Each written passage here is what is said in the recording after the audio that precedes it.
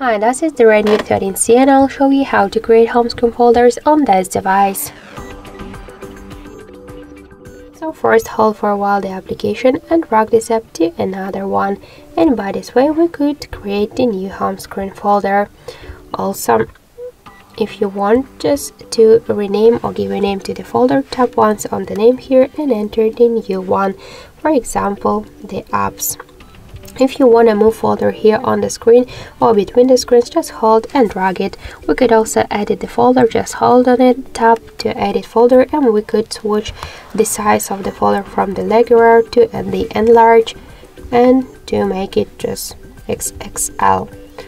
So we could also make it smaller, just that's how it looks.